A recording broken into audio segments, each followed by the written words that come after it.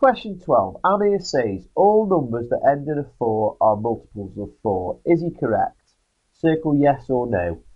Explain how you know. If all you do is circle yes or no without any explanation, even if you're right and you pick the correct one, you'll get no marks if you haven't put an explanation. So it's really important that we make some attempt to explain how we've got our answer. So let's have a look at numbers that end in a 4. Well, you can obviously have 4. You can have 14, 24, 34, 44, 54, 64. You could go on further, but we don't need to go any further than that, really.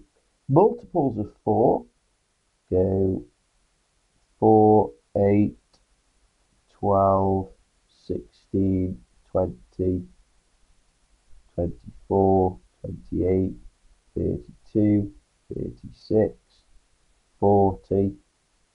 Now all we need to do, he's saying that all the numbers that end in a 4 are multiples of 4.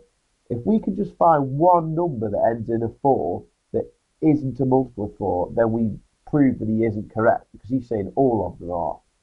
So let's start checking the list. Well, 4, if we start at the top, 4 is a multiple of 4. 14.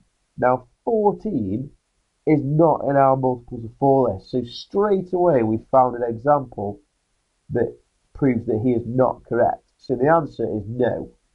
He isn't correct because not all of the numbers that end in a 4 are multiples of 4, because 14 is not a multiple of 4. If you want to get a few extra examples, 24 is a multiple of 4, but 34 isn't. Okay, because 34 is not in this list. Now all you need to do for your explanation is to say which examples you've found that prove he's wrong.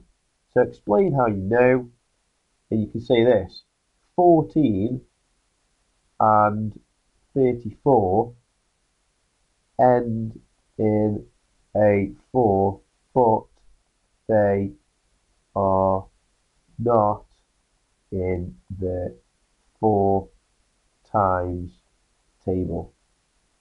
And that would be a sufficient answer.